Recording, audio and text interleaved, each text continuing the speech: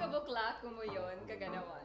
I am Joanna Marie Rabe and you can call me Jojo for short.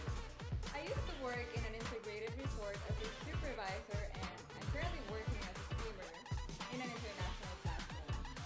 Fun fact about me is that my handle on my stream is Jojo Wannabe and a lot of people are singing whenever they see my name and it goes like this.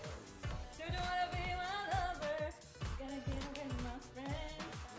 Second fun fact about me is that I am a professed anime fanatic.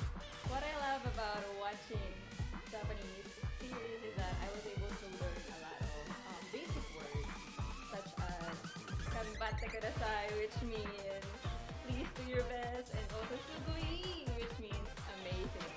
And one more, I know how to sing Japanese. Joanna Marie Rabe from Zambales.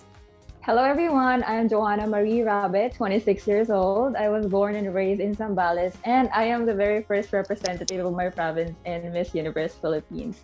I used to work in an integrated resort as a supervisor and I'm currently working as a streamer, and I name myself as Jojo Wannabe because I want to be a lot of things. I want to be a singer, I want to be a dancer, and in fact when I was in college, I used to be a performer even though my body is harder than a steel.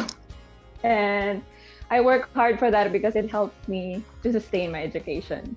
Joanna, what important life lesson did you learn the hard way? Important life lesson that I have learned in a very hard way is to be a hardworking person, because I experienced poverty in my life ever since I was a child. And it was very hard for me because I experienced hunger as well. And that is very hard for a child to experience that. What would you say to disheartened Filipinos who want to leave the country and migrate to other countries at any cost? I would say to them that I understand that it's very hard, especially in this time of pandemic, but we should not lose hope in our country because the people are the one that can make our country for the betterment of our future. So don't leave because you are the hope of our future. How has the pandemic challenged you? I lost my job. I got retrenched from my company. And it was very hard for me because I am the provider of my family.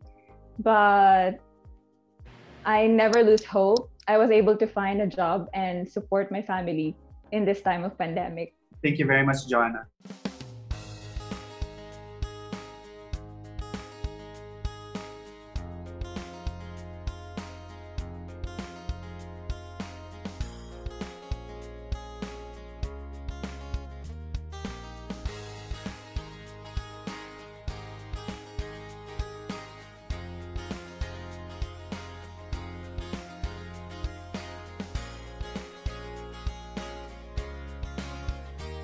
Maabi Gaulo. I am Joanna Marie Rabe and welcome to my home.